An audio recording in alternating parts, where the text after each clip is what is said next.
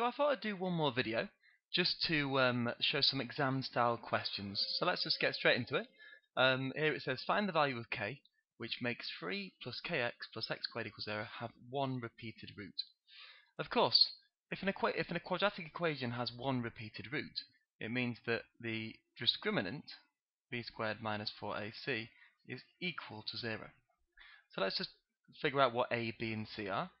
Well, a, in this case, is not 3. Some people think it's 3 because it's the first number that comes up in the equation. Well, it's actually the number before x squared, yeah? And this would be 1. So a is 1. B is the number before x, so b is equal to k, and c is 3. So I just need to substitute those values into my equation now. So I've got k squared minus 4 times 1 times 3 equals 0. And if I simplify this, I get k squared minus 12 equals 0. Add 12 to both sides, I get k squared equals 12. And of course, the square root now, then I get k equals the square root of 12. So we're nearly done, but the thing is we only have one part of our solution here. When we square root both sides of an equation, we have to make sure that we put plus or minus there.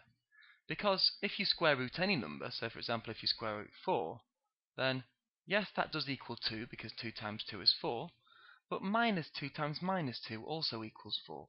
So the answer is plus or minus 2. And that's the same with every square root. So when you square root 12, you get a plus or minus root 12. Okay.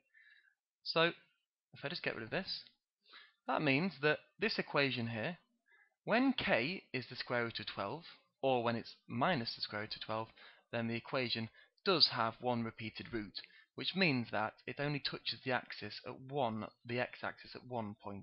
Okay. So let's go on to question 2, and this says find the value of k, which makes kx squared plus 4x plus 2 equals 0, have two distinct roots. And of course, if a quadratic equation has two distinct roots, two different roots, then the discriminant, b squared minus 4ac, is greater than 0. So let's just figure out what a, b, and c are. A is k, b is 4, and c is 2. So I just need to plug them into my equation. 4 squared, b squared, is 16. Take away 4 times a, which is k, times 2, is greater than 0. Now if I just simplify this, I get 16 minus 8k is greater than 0.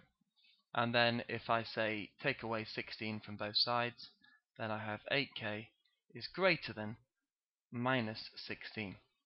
Okay? So if I divide now both sides of this equation by minus 8, then I get k on this side, and minus 16 divided by minus 8 is positive 2. Okay, so I get 2. However, you may know from GCSE or IGCSE that when you divide or multiply an inequality by a negative number, then you also have to flip the sign round. So I have to flip this sign round, so that means that k is less than 2.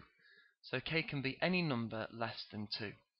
And just to try and quickly explain why we have to shift this, we have to flip the sign round. If I just get rid of this stuff, then for example, if I took the inequality x is greater than 3, okay, then x could be loads of things. X could be 4, it could be 10, because 4 and 10 are all greater than 3. It could be many different things.